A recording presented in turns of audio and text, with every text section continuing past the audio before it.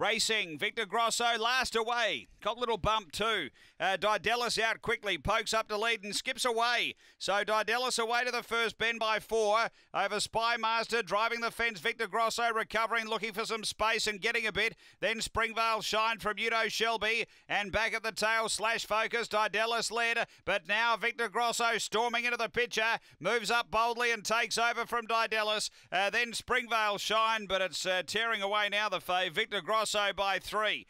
Second, Springvale Shine. Third, Shelby, and then Didelis, Spymaster. And back at the tail, Slash Focus. Time is around 30 and 70.